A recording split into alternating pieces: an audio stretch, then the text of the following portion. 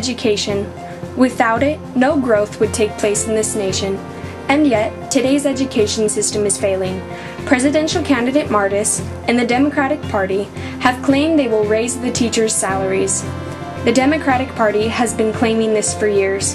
Have they raised it? No.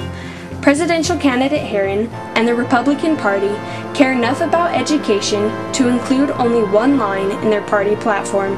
That line, we believe in using some of the budget to help better our education system.